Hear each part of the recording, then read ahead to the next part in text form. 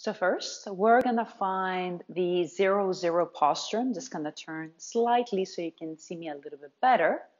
And remember that in 0, 0 posture, we want the 3 volumes of the body aligned: hips, torso, and head.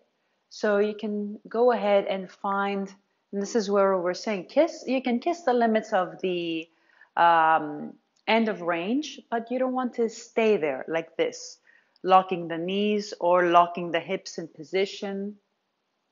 So you want to find middle with the hips, and you might look different than me, but you want to feel that you're in the middle, not forward or not too far back. Same with the torso. Somewhere in the middle. And same with the head. And you will notice that your breathing will be more efficient, more flowy, and your eyes are going to the horizon. So not looking up and not looking down, which is very common. So of course, if you need more time to find it, you can pause the video and find this 0, 0 posture. And here you also notice there are micro movements. We're not looking for stillness, we're looking for balance. And once you've found it, we are going to start with sending the hips back and allowing for the body to tilt forward, and allowing for the legs to react. And we're going from, I'm just going to go super slow so you're going to see flexion to extension, as if your body is calling your free knee up and your upper body, you can see, is oriented towards the free leg. And just gently turn so you can see that as well. So we're not square.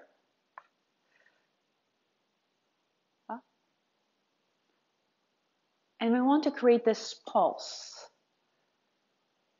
and this gentle wave. And you can go ahead as well and turn and move around the room along with me. You can exaggerate if you like, not too much, staying within that neutral zone.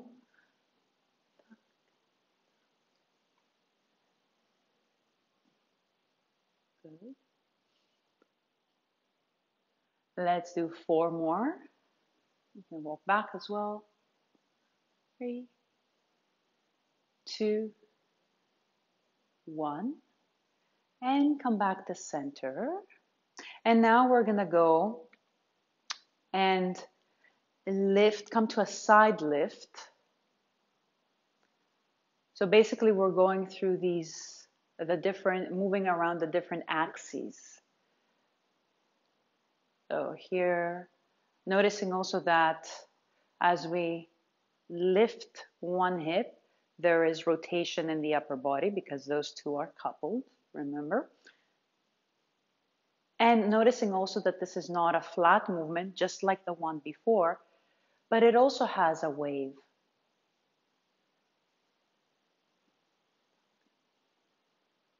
So try to go as slow as you like to allow yourselves to gently change from one foot to the other, one foot to the other, one foot to the other, finding those relationships, but also finding the transition.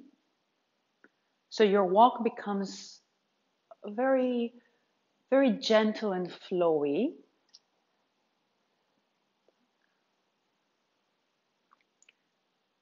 And if you're feeling that, there is some resistance, maybe mostly from the mind, just tell yourself that this is just for now. You don't have to bring all of these elements to your walks immediately, but just for now, just for this exercise. And let's move around the room. Remember, you can exaggerate a little bit, but not too much.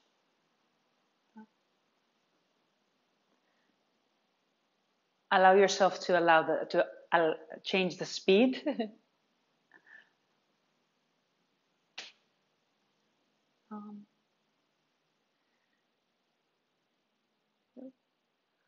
and go 4, 3, 2, 1. Fantastic.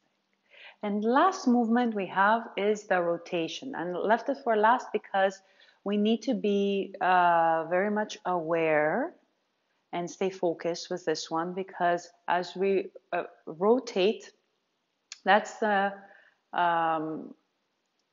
moment where we need to be careful not to create trouble in the spine.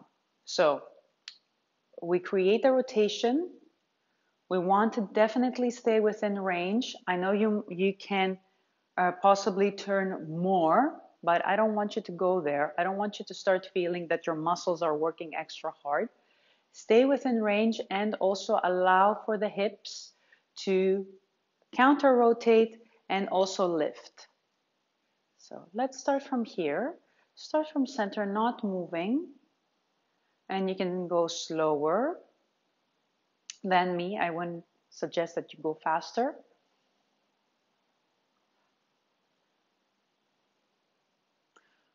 Also paying attention to how everything else falls into place, meaning how your arms come in to help you, how your knees alternate, how your head realigns, doesn't stay square like this. It would look strange. Plus it blocks the spine. So all of these things, just take your focus, do a big body scan.